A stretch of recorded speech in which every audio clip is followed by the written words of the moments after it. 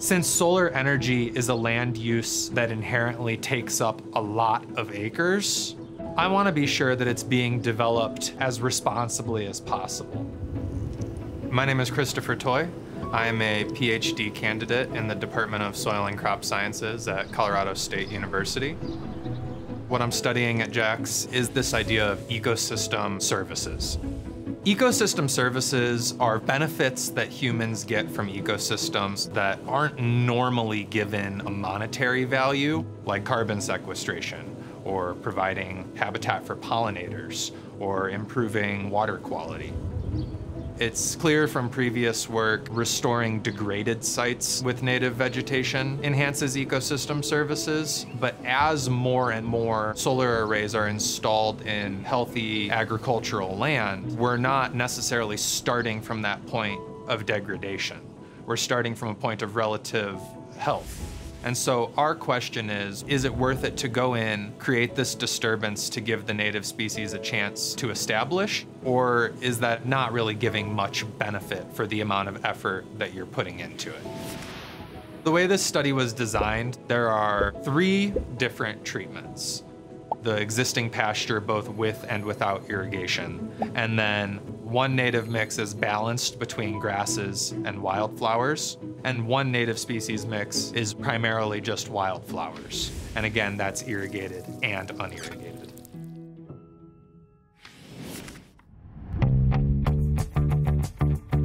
We hypothesized that by planting these native wildflowers specifically, we could improve the quality of the habitat for pollinator species.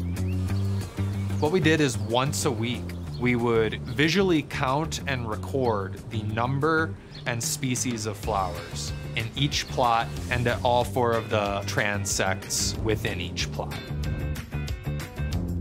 What we found for the pollinator habitat is that the plots we seeded with native species outperform the existing non-native pasture vegetation. Specifically, the treatment that had the most wildflower seeds planted showed a statistical difference in diversity and abundance, and it also showed a consistently greater quantity of blooms over the season. Diversity is important because bees and butterflies, they have food preferences just like we do. If you were presented with a buffet that had 2 items, maybe you're kind of picky. Maybe you're not that into it. But if there's 10 items, 20 items, well, there's probably something for you. Same with the bees and the butterflies and other pollinators. The wildflower heavy native treatment had a consistently higher number of blooms each month of the year. So it wasn't just there's a ton of alfalfa, for example, and you get all your blooms, a ton of them, but all at once in July. It had the flowers spread out over the whole year, which makes it a better resource because it's more consistent for the pollinators. Another interesting finding is that the plots that we irrigated actually developed less wildflowers than the plots that we did not irrigate. And what I think is happening is the irrigation actually provided more of an advantage to the non-native plants that we tried to knock back, the smooth brome, the orchard grass, than it did to the wildflower seedlings. And this might be because they're already more drought adapted than the pasture grasses. This is really a positive for land managers who are hoping to reintroduce native species into this type of setting, because it means that all of the trouble and expense of irrigation may well not really be worth it.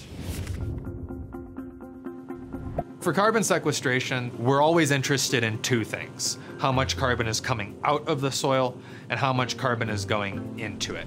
In order to sequester more carbon, in order to sink it into the soil and keep it there, we have to be continuously putting more in than we are losing.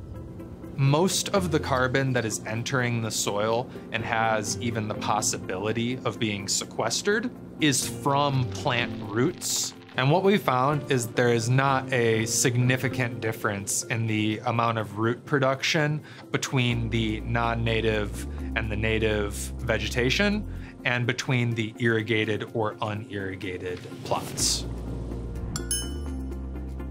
So for both root production and CO2 being released from the soil, these are primarily influenced not by what type of vegetation or irrigation is present, but rather the microclimates, the transects within each treatment.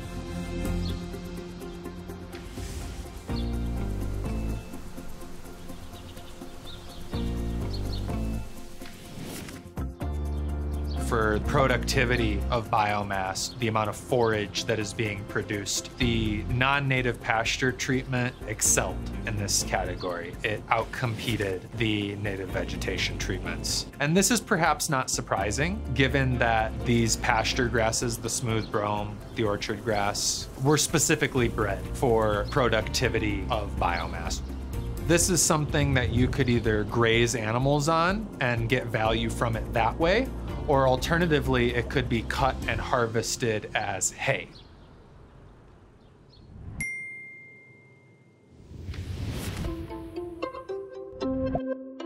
So another important measurement that we took is soil compaction. This is relevant because compacted soil makes it more difficult for plants to grow roots. It essentially constrains their growth. So we want to keep the soil kind of aerated and light so that plants can grow easily.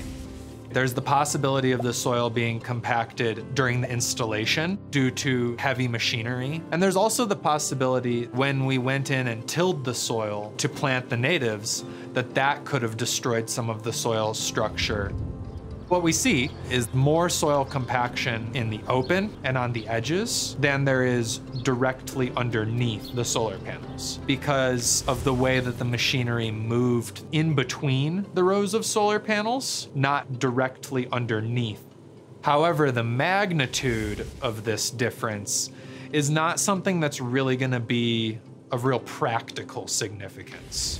In terms of tilling that was required disturbance to plant the native seeds, we did not see any lasting impact on soil compaction. And so this is really a good sign. It means that if you want to establish native species and you're gonna go in there and till in order to do it, as long as you till under the right conditions, when the soil is friable and you're not tilling continuously, over and over again, there's no real reason to expect that you're going to be doing substantial lasting damage to the soil.